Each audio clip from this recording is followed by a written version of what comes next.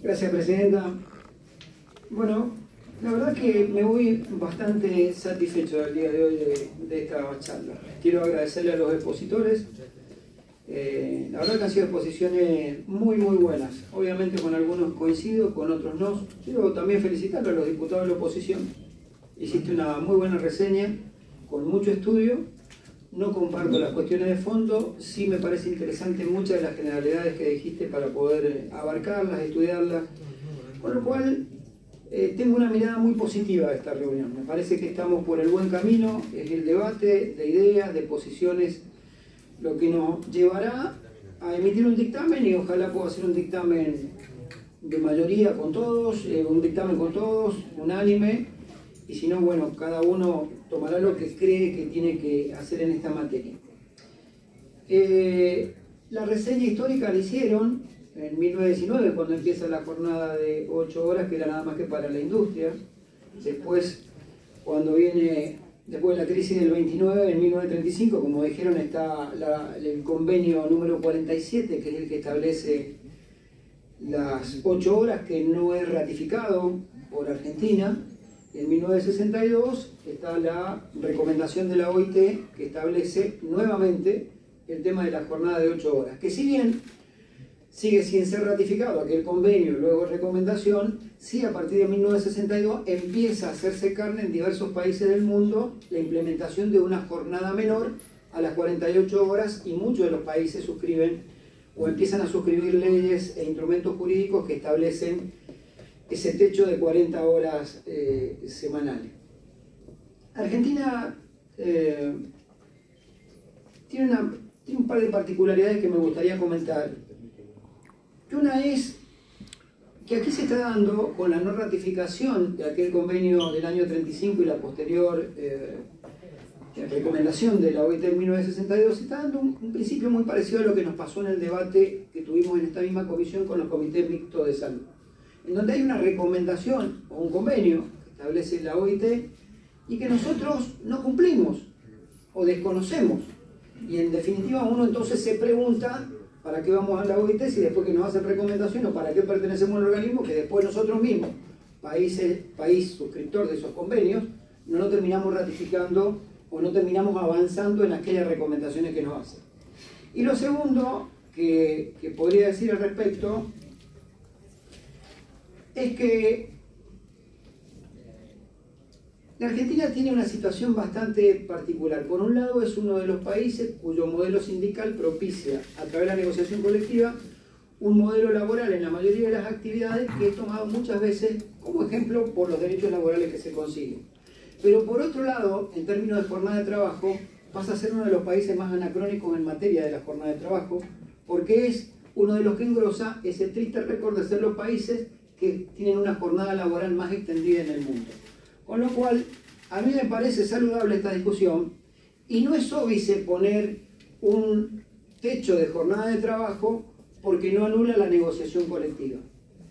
La ley de contrato de trabajo o la ley de la jornada de trabajo es un piso de derechos, que luego ese piso de derechos por actividad lo es el convenio colectivo, porque si alguna empresa después, y de hecho lo hace, otorga un beneficio extra, también se computa. Es decir, esto es un piso de derecho para equilibrar en una cantidad de horas a la totalidad de los trabajadores del sistema y sería estar acorde con lo que está pasando a nivel internacional o cómo se está discutiendo esto.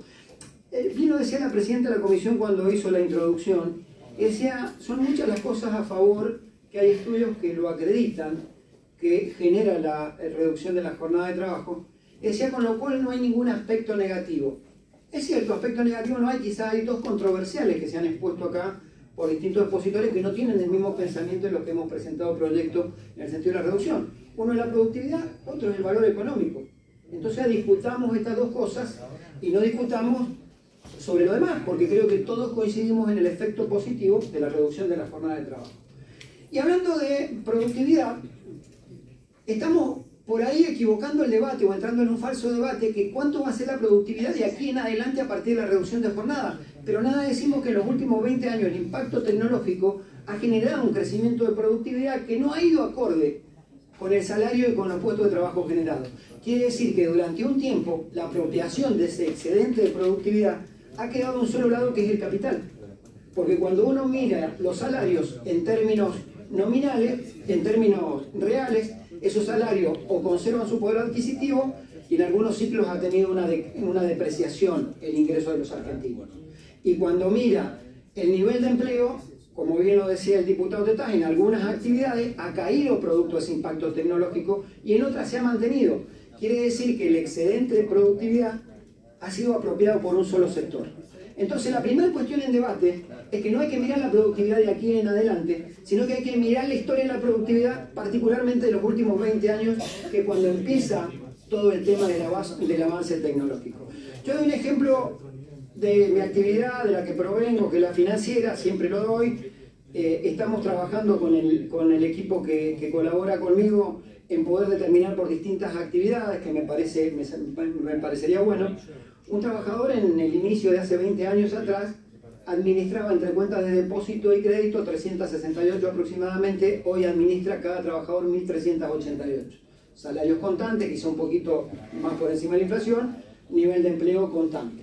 Quiere decir que hay un crecimiento de la productividad que se le apropió a un sector. Ahora bien, quiero hacer dos observaciones que se hicieron acá, y es que... ¿sí? ¿Una interrupción? Sí. ¿Cómo no? Bueno, el otro aspecto, que es el económico, uno dice, bueno, entre los proyectos que hay, que son diversos y de diversos espacios políticos, van de 36 horas a 40 horas, que sea la jornada máxima. Y uno dice, bueno, tomemos el ejemplo más contundente, que es el de 36 horas. ¿Qué significa? Una disminución del 25% de la jornada de trabajo. Cuando uno mira los números que se han expresado en esta mesa y que todos conocemos, de la caída del ingreso de los argentinos desde el 2015 a la fecha, no excluyo a ninguno de los dos gobiernos, porque en los dos gobiernos ha habido caída del salario, uno converge de que está entre el 20 y el 25%. Quiere decir que el aspecto económico en ese sentido es como que ya lo cobraron antes, lo que tendría de costo la situación de disminución de la jornada. Y quiero hacer dos observaciones vinculadas a la negociación colectiva y creo que alguno de los diputados o diputadas dijo que no había visto progresividad en los proyectos que se habían presentado. Yo he presentado uno con el diputado Carlos Cisneros que sí preveía, está bien, preveía un año, nosotros decíamos en ese proyecto, 7 horas el primer año y a partir del segundo año 6 horas. Es decir, había uno que lo tenía y me parece bien discutir la progresividad en el tiempo del impacto que puede tener. Y lo segundo, la negociación colectiva. En ese mismo proyecto nosotros establecíamos que la disminución de la jornada de trabajo podía ser discutida en la negociación colectiva si era por día o si eran menos días en la semana. Con lo cual no anulamos ni la negociación colectiva y tampoco anulamos el sentido de lo que tiene que ser, la ley en el sentido del respeto de la negociación colectiva por un lado, y también quería hacer referencia a algunas cosas que se dijeron vinculadas al impacto negativo que puede tener esta medida. Claro está que hay una ley, claro está que esa ley también puede ser modificada. Es decir, lo decía el representante de la OIE, decía, ¿para qué? Si ya existe una ley que establece las 8 horas. Bueno, hay diversos motivos por los cuales hemos expresado. No vamos a resolver seguramente la totalidad del problema del empleo en la Argentina con esta ley. Quizá en una parte y en algunos sectores se pueda ayudar, en algunos sectores de la actividad económica, que haya más empleo. Estoy seguro que no es el único tema que hay que mejorar en la Argentina para esto. Pero sí se puede modificar, porque nosotros partimos de un principio de la progresividad del derecho que lo establece el artículo 75, inciso 19 de la Constitución Nacional, cuando habla específicamente del crecimiento con justicia social. Entonces me parece que es un punto en el cual no es obvio, se vuelvo a decir, que exista una ley para que esa ley sea mejorada en función del principio constitucional de progresividad del derecho. También se habló de por qué las multas y que no se ha tratado y demás. Bueno, en principio las multas, creo, mis estimados, que se hacen cuando alguien comete una infracción, y esa infracción, más que mirar al multado, yo miraría al trabajador que fue despojado de su derecho, de la posibilidad de que tenga derechos por alguien que lo contrató en una situación de irregularidad. Aplica al Estado entonces, bueno, trata a todos así. Bueno, me parece bien. 3 veces cobra el informante. Me parece, no, está bien, bueno, pero está bien, me parece que cuando hay una ilegalidad, la ilegalidad es del Estado, si la tiene que cumplir, y es del sector privado también, mi estimado Julio.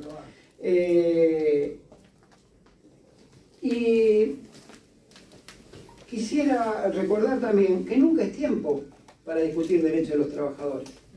Porque esto que es legítimo y que estamos buscando una norma para que sea legal, es por el sector empresario cuestionado. Y está bien, tienen su razón y tienen la defensa profesional de los intereses de quienes lo eligen. A mí no me preocupa que tengan eso.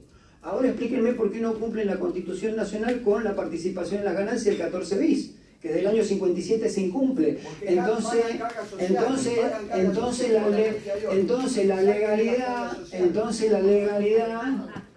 la legalidad la vemos para algunos aspectos. Entonces la legalidad la vemos en unos aspectos. ¿Cómo que no? Pagan cargas sociales. ¿Y qué tiene que ver una cosa con otra? No, pará, ¿y qué tiene que ver una cosa con otra? Espera. ¿Qué tiene que ver una cosa con otra? ¿Cómo que tiene que ver? Sí. Es una participación en la ganancia que te hace pagar cargas sociales.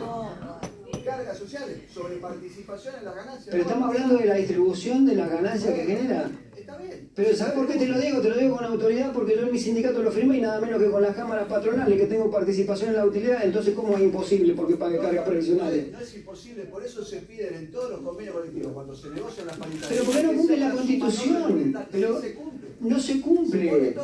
¿Vos participás de tus empresas la ganancia? No.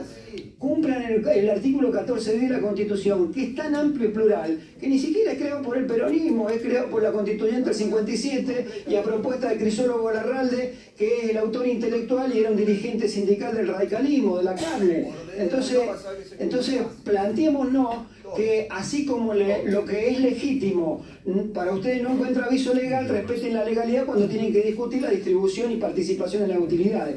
Dicho esto, vamos por todo. Sé que sabés que te aprecio, más allá de la diferencia, Julio, y sos un hábil orador.